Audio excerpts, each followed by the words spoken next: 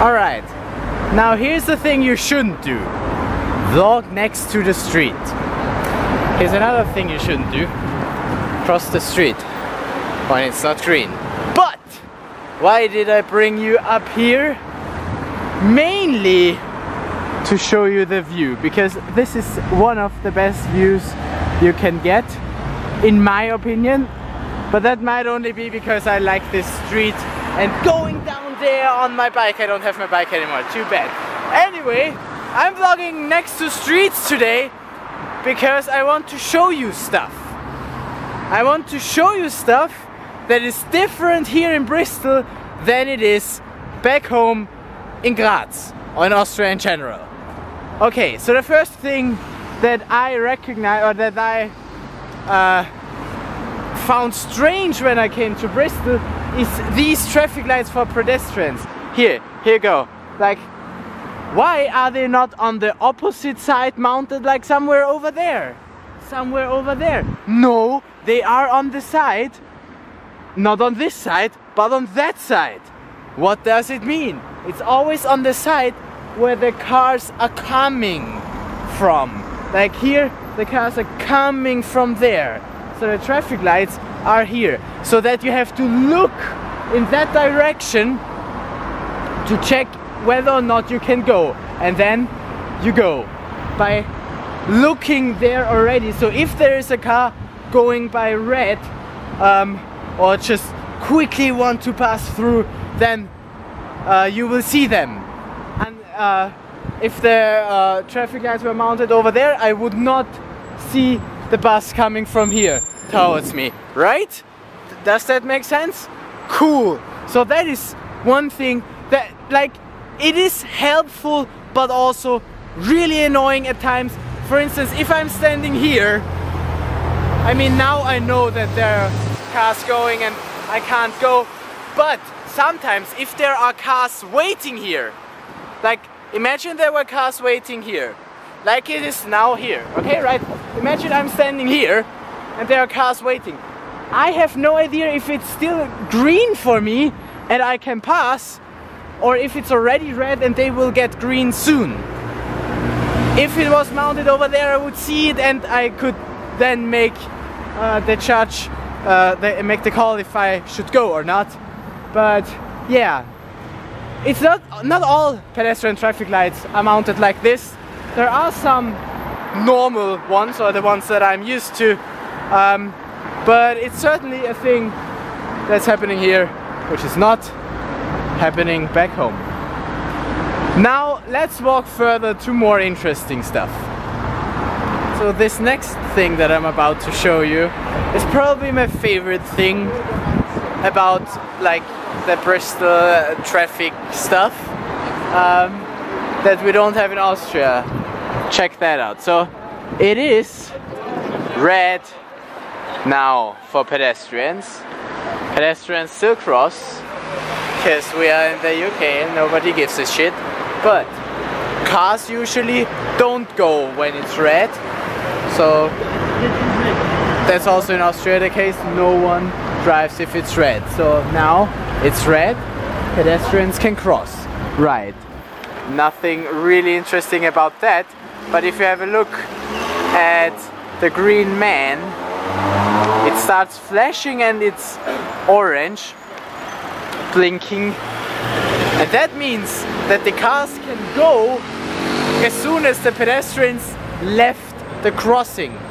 That is really cool, because that means that the time that the traffic lights need to be red for the cars is much shorter. Because in Austria it works like that it's green for pedestrians, then it gets red, and then there's still the time for an old lady to cross the road that the cars need to wait until they get a green signal again.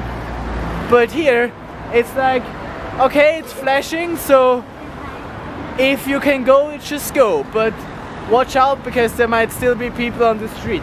I think that is a very helpful thing. Like, now it's red for them, now I can cross because it's green for me. But soon it will be flashing already. See, so the red phase for the cars is very short. Okay, let's go to the next thing I really like. The cycle space. Because like they have cycling lanes on the side, you see them here. But also this space. In front of traffic lights, there's sometimes this space for cyclists and, you know, motorbikes. So that means if it's red, we'll get there soon, the cars will stop here. And as a cyclist, I can drive past these cars and then stand on this area here in front.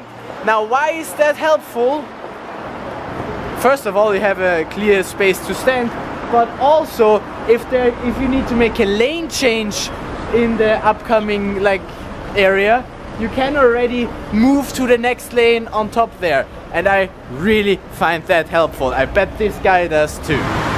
Now, there's another thing I quite like, which are those areas.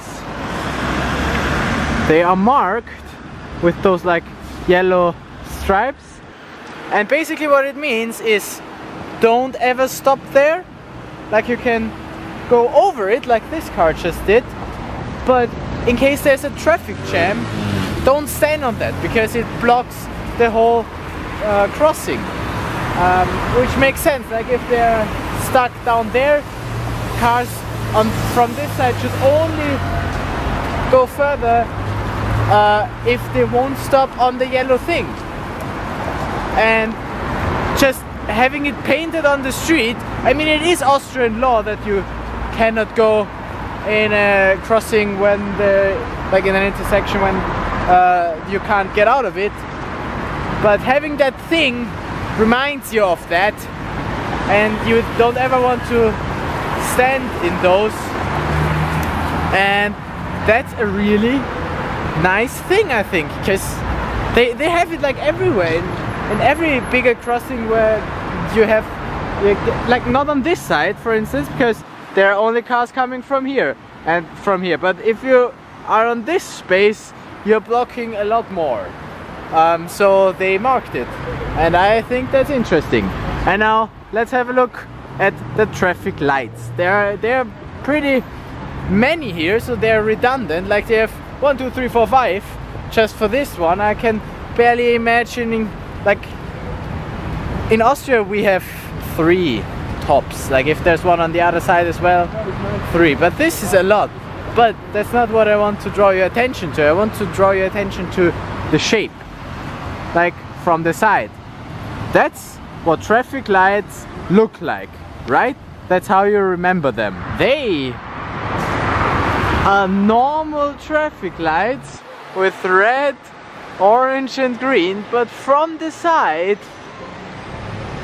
it looks more like a, you know, robot thing. And also it has those plates in there, and that is to direct the light only to where it should be seen. The others have it as well. Here the light is directed just over there, so that cars coming from here only see the lights that they are supposed to see, which are the big ones here. And those have like the normal just shields. The green one is a little bit bigger than the others, but those are the things that you are used to, or that I'm used to, that I would say, yeah, those are traffic lights.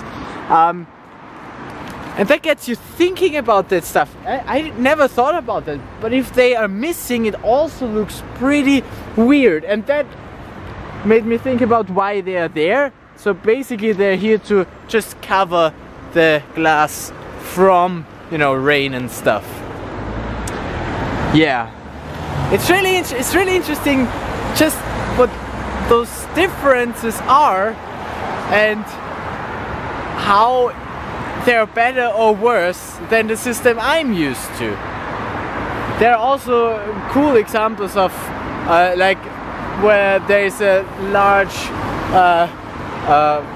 like pipe thing from the traffic light. It's an actual pipe, so that the light is really only directed in that one specific direction.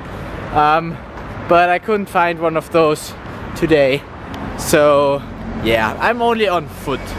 Anyway, I hope that was interesting in some or another way, and yeah, now you can decide in which country you want to be driving. Right, and then you should make your backup, and I'll see you tomorrow.